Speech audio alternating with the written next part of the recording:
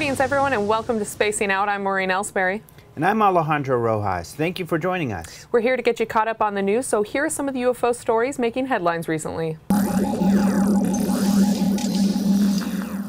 A witness photographed what appears to be a saucer-shaped UFO hovering over the English city of Manchester. John Hindley was at a friend's house in Middleton, Manchester on Friday, November 7th. He awoke at approximately 10 a.m. after reportedly feeling a lunar pole drawing him to the window.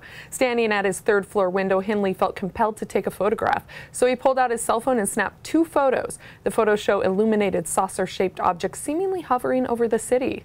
According to the Daily Mail, the object, which is oval-shaped with lights emanating from it, remained in the same position in the sky for half an hour before disappearing. Hindley states that when he photographed the object, he assumed it was a glitch in the sky.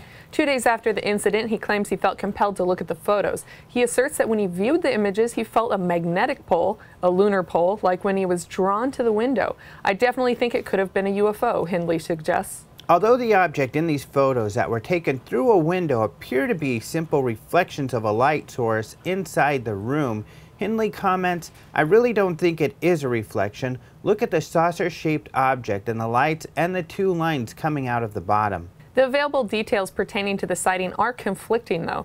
Although reports describe the object hovering in the sky for a half an hour, the Daily Express also reports that Hindley didn't see what he managed to photograph until 2 days later when the mysterious polling sensation returned. So it is unclear if the witness actually observed the mysterious object during the time the photographs were taken. IFC Midnight is making it clear that UFOs and aliens are a key focus in the company's content portfolio.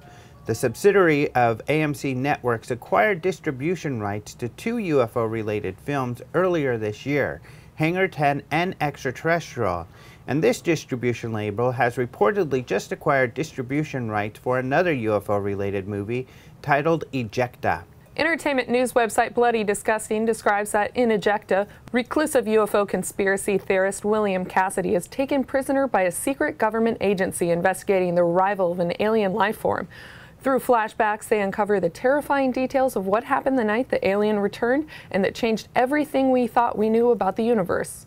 The movie was written by Tony Burgess, directed by Chad Archibald and Matt Wheel, and produced by independent studio Foresight Features. Dee Wallace, the mom from E.T. the Extraterrestrial, makes a cameo in this film. Ejecta premiered back in August 2014 at the Fantasia International Film Festival in Montreal. It's unclear what IFC Midnight has planned for the movie, but if it follows the same formula used for Hangar 10 and Extraterrestrial, the movie will soon be made available on video on demand and released in select theaters. A witness in Canton, Georgia submitted a UFO sighting report to the Mutual UFO Network in which he claims to have watched and photographed 2 cigar-shaped UFOs. The details of this sighting, which were posted on OpenMinds.tv by MUFON's communication director Roger Marsh, stated that the witness was outside on a driveway and about to walk inside on November 6 when the object was first seen. "I looked at my right, facing southeast, to see if my horses were in their stalls," the witness stated. "I then noticed something rather odd flying above the barn as the sky was clear and not cloudy and still broad daylight.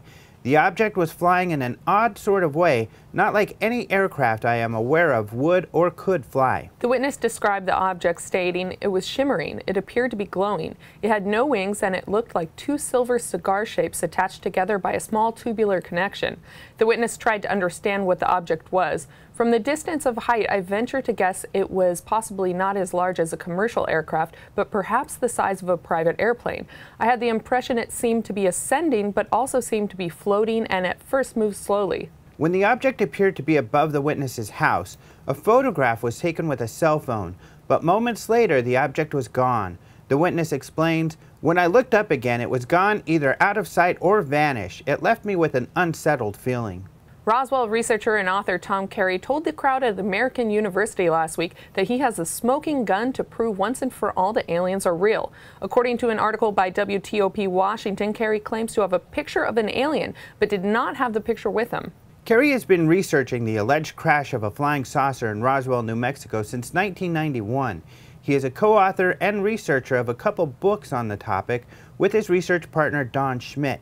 He told the crowd that the images are on Kodachrome color slides and that their research on the legitimacy of the slides has been promising. Kerry says, what's interesting is the film is dated 1947. We took it to the official historian of Kodak up in Rochester, New York, and he did his due diligence on it. And he said, yes, this film strip, the slides are from 1947. It's 1947 stock. And from the emulsions on the image, it's not something that's been photoshopped like today. It's original 1947 images, and it shows an alien who's been partially dissected lying in a case.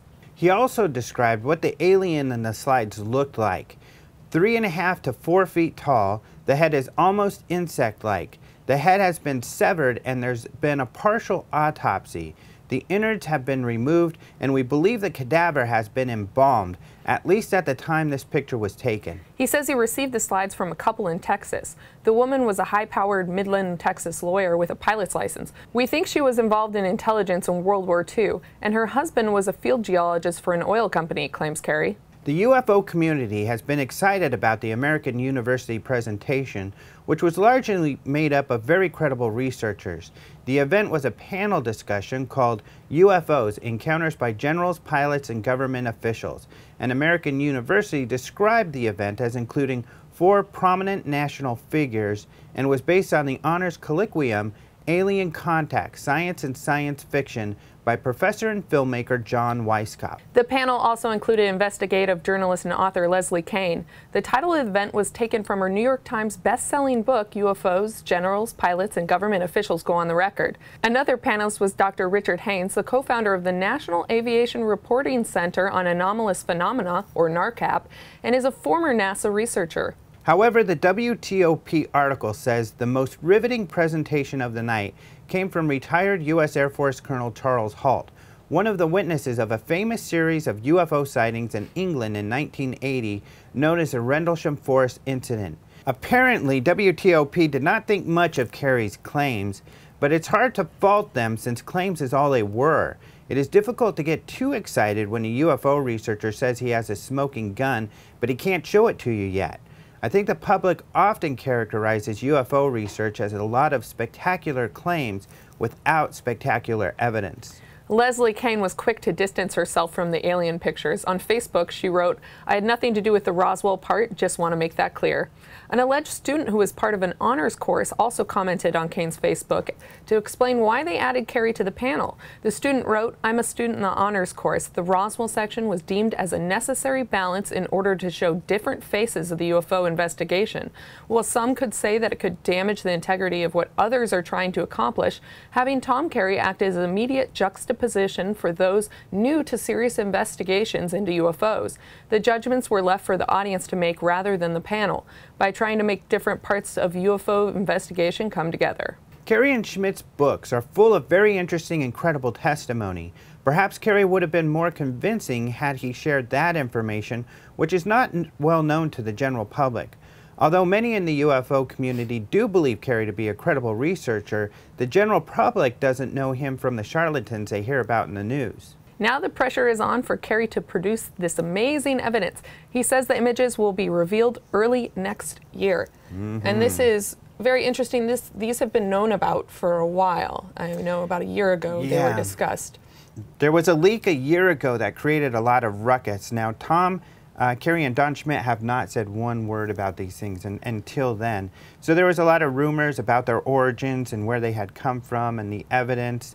When I had asked Don, he said, those are just rumors, you know, wait for the real info to come out. So it's really tough. I mean, I put a lot of stock in what Tom and Don say. I think they're great researchers, so I'm holding out hope. So, but right now, you know, people are really skeptical. Right, and they should be. And I see maybe Kerry use this platform to sort of get some buzz built up for this, because it's not going to be revealed till next year. But at the same time, it seems like that should be a piece that is almost leaving the ridicule factor open for you, because the press is saying, oh, okay, well, you have these great photos, you don't have them on you, of course. You know, when maybe better buzz could have been built up surrounding the actual release of these photos. And I'm not getting my hopes up because, you know, we've been let down by smoking guns before, but next year, allegedly, we'll see these released, and there's a couple different places in talks of where this will happen, and so we just gotta wait and sort of see what they show us, I guess. Yeah, I think the general sentiment is put up or shut up, and they better display some pretty convincing, amazing stuff at this point. Yep, and of course we will talk all about it when that actually happens or gets closer to that point. But that's it for this episode of Spacing Out. Please visit our website, openminds.tv, for all the latest UFO news. Also, don't forget to register for the 2015 International UFO Congress, which is the largest annual UFO conference in the world. That takes place February 18th through the 22nd in Fountain Hills, Arizona. You can find all that information at ufocongress.com. Let us know if you enjoyed today's episode by liking the episode on YouTube and leaving us your comments in the section below.